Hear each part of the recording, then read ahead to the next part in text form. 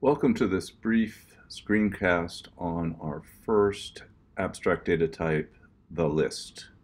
So we know we have all sorts of lists we use a lot of times. We have, a grocery list to keep track of what we want to buy, where we need to get it. We have a bucket list of all the things we want to do before we get old and crusty.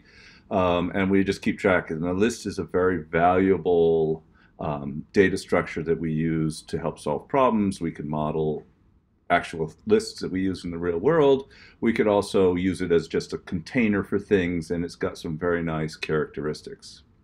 So the principal characteristics of a list is, first off, that items in the list have a position. So they are ordered in the list. That doesn't mean that the list is sorted. It just means there's a first thing in the list, there's a second thing in the list, there's a third thing in the list.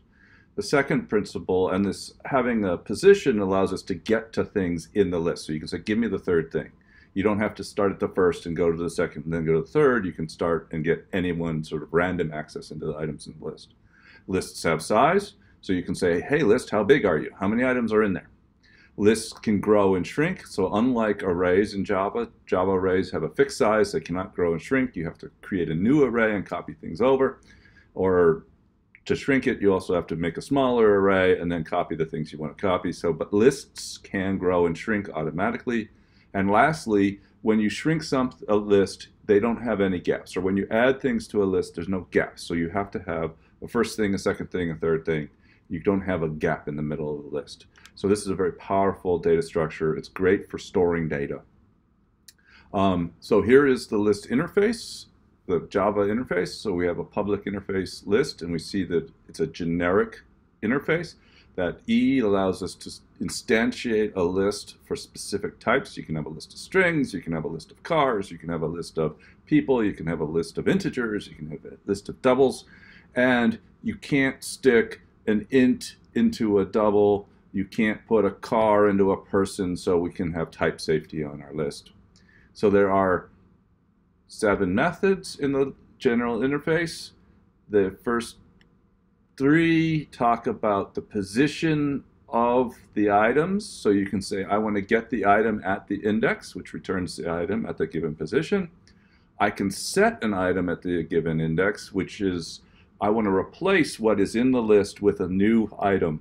I'm not adding a new item, I'm replacing it. I'm getting rid of the old one, and I'm putting in the new one. And I can say, where is this thing in the list? So I can say, where's the index? What's the position of this object? Lists have size, so you can ask a list, hey, how many items do you have?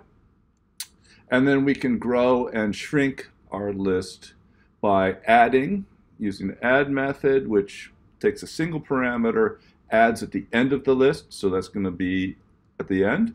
We can add in the middle by using the add that takes 2 parameters, the index of where I want to put the element and the element I'm putting it there. And when I do that, it shifts all the items from that index to the end over 1. So we increment their index. And then we can remove an item at a given index, which is removing it from the list. And again, we have to shift all the items that are at the index +1 onto the size because we don't have any gaps. So I'm going to show you some of these with a general description. Again, they have no gaps. So here's my list. It's called my list. It's got 4 items in it, foobar, baz, and quux. I call get to, and that's because we're computer scientists. That's going to be the 3rd item in the list because we start with 0. And so it's going to return baz. So it returns baz. So if I say get 4, which is beyond the end, size is 4. I don't have anything at 4. I throw an index out of bounds exception. So the list will say, nope, there's nothing there. I threw an index out of bounds. 4 is not a valid index. And then I want to go and say set. I want to change bar to Bob. So I say set 1 to Bob. So right now, before I execute this, it's got bar. After I execute it, bar is no longer in the list, and it's been replaced with Bob. And then I can say, what is the index of quux? And then it comes back and it'll say it's 3rd because I found it in the list. Normally we do a linear search at the top and go down from 0 to the end. You could go the other way do any kind of search, but normally we do a linear search through the list. And then if I say, what's the index of bar? Bar isn't in the list anymore. So I return a -1, indicating that the index of bar is a negative number, which cannot be a valid index, indicates, because I know that a negative value is not in the array or in the list. So that indicates that bar is not in the list. So the -1 indicates it's not there. Otherwise, it's going to return the index of the item. So again, lists have a size. The size method for my list returns 4 because I have 4 items in it. I can add, so things can add. So I said my list add Zob, so it had 4 items in it. Zob will be added to the end of the list, and the list size automatically is incremented, so it returns 5. So we always get the correct size of our list. I can run the other add method that says I want to add foobar at position 2. So what I have to do is I need to put foobar at 2, but then I got to move Baz, Clux, and Zob down and make the increment their index. So you can see how Baz is now 3, Clux is 4, Zob is 5, and foobar is at 2. We also, the size gets updated because we have 6 items in our list. So size automatically keeps track of how many items in the list.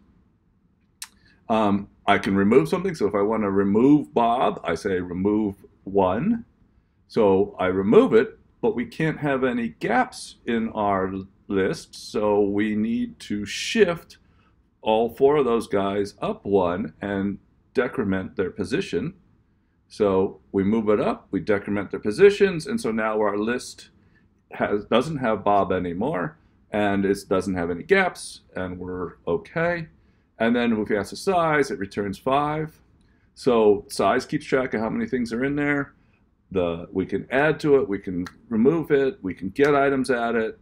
So here are the principal characteristics of the list again. We have a position, we have a size, we can grow and shrink, and we don't have any gaps. A list is a great data structure for holding things because you can get to them, the things in the middle. You can ask, is this thing in the list? So it's a very, very handy data structure to use if you want to keep track of things. Just add it to the list. If you don't care about the order, you can just add it at the end. If you care about order, you can sort them to keep them sorted if you so desire. They're just very valuable and helpful data structures to use. Thank you very much.